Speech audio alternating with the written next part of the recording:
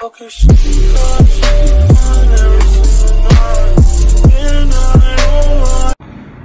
अस्सलाम वालेकुम, welcome back to my YouTube channel.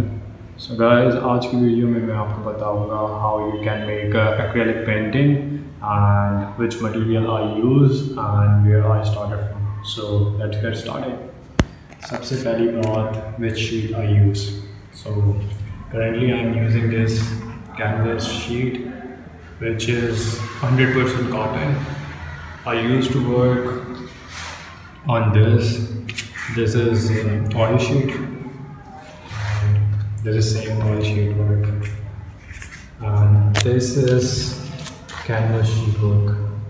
You can see the difference between two of them. You can see.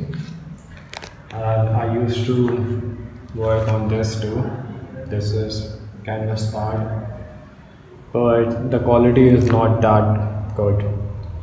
So, and this is canvas 12 by 12 canvas, and you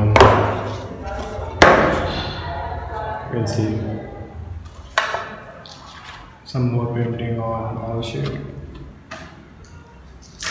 This is abstract painting on canvas sheet.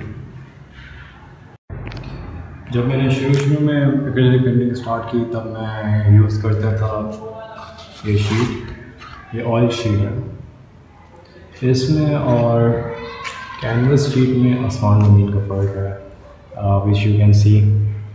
और ये भी वही है, ये भी sheet है, ये abstract painting है। फिर मैं आया कैनवस पे, ये 12 बाय 12 का कैनवस है, और इस पर ऑब्वियसली मैंने इस पर एक्रेलिक पेंटिंग किया। और बीच में मैंने यूज़ की थी ये कैनवस पैड है, इसमें लिखा हुआ तो है ये कॉटन है, लेकिन 100% कॉटन नहीं होता। ये 100% कॉटन सिर्फ ये जो बड़ी शीट होती है इनमें होता है बस। और रही बात मटेरियल की, सो मैं ये सारी चीज़ें यूज़ करता हूँ। अभी मैं सबकी डिटेल में भी बताता हूँ। सबसे पहले मैं यूज़ करता हूँ पेंसिल, फेबर कास्टर की पेंसिल है जो भी ये है। और I usually prefer 4B pencil for acrylic drawing, तो कैनवस पे ड्राइंग भी करनी हो तो 4B पेंसिल से कर लें। फिर उसके बाद ब्रशेस की होती हैं। ब्रशेस जो बेस्ट होते हैं वो फ्लैट ब्रशेस होते हैं, वो ये हैं एक्रेलिक पेंटिंग के लिए। लेकिन मैं विंसेंट न्यूटन के ब्रशेस भी यूज़ करता हूँ, वो ये, लेकिन ये बहुत एक्सपेंसिव है। लेकिन अगर आप बिगिनर हैं और आप एक्रेलिक पेंटिंग करना चाहते हैं तो ये वाले ब्रशेस बेस्ट है। और ये होता है राउंड ब्रश, ये ब्लेंडिंग में यूज़ होता है। आप इससे एक्रेलिक बहुत अच्छा ब्लेंड कर सकते हैं, विच I can show right now just like this. ये इस तरह ब्लेंड हो जाता है। और अगर आप बिगनर हैं और आपको समझ नहीं आ रहा आप कौन सा पेंट लेना चाहते हैं, तो बेस्ट ये 5 है। ये प्राइमरी कलर्स है, ये किसी भी कंपनी में मिल सकते हैं आपको।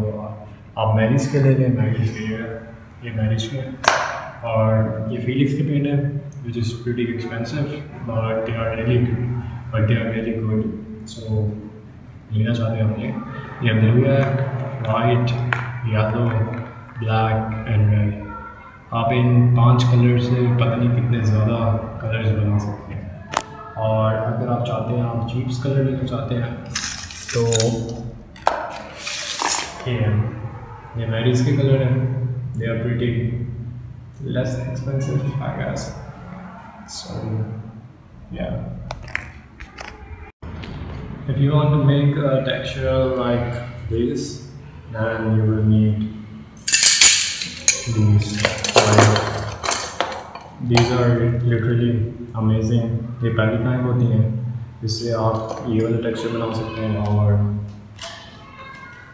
ऐसे पेंटिंग कर सकते हैं, which is pretty good for beginners.